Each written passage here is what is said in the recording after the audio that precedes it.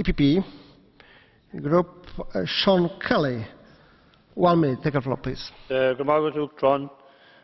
case of Swaziland is certainly very concerning for all of us.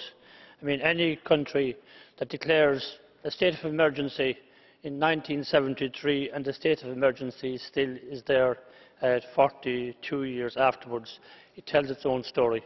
And particularly the cases here of Mrs. Maseko and Makhubu, the way they've been treated, and particularly I want to draw attention to the fact that the judge who presided at their trial was a judge who was criticised in Maseko's paper.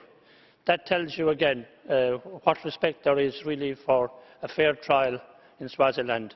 And as people have pointed out, we have an EPA coming up here to be discussed and approved, perhaps, by Parliament in the second half of this year.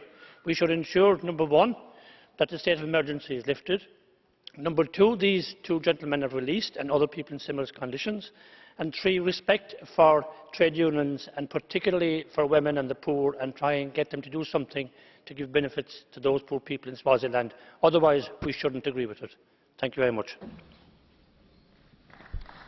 Thank you. On behalf of Socialist and Democrats Group, Mrs. Agnes Jongerius. 1 minute, take the floor, please. Thank you. In August last year, Swaziland's Prime Minister Thulani called for the strangling